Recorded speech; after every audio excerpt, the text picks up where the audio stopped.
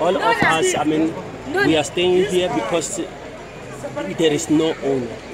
So they don't want to, I mean, listen to the story. Actually, they say they are going to ask me more questions wherever they are taking me now. But I don't think that there is a transmission. I think this is an opportunity whereby we have to explain our side of story. There are many buildings here. So did you get arrested for illegally occupying the building? No, they have not explained as to say why I'm being taken. They say they want the landlord. They actually, what they are taking me for, they are trying to force me to come up with the person who might be a landlord, because they were asking me how are we paying the electricity. I told them that because I'm staying in my room, I don't know how the electricity is paid. And I explained to them how I came into this.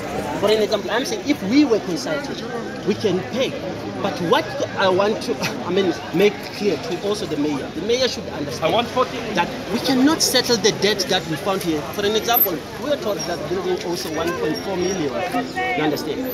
This, when you check, it has started to owe that 1.4 million long time ago. We are willing to say if we start from the clean slate, they raise that debt, we can be able to say we can pay going forward. This is what we want to negotiate with the mayor. We are not refusing to pay.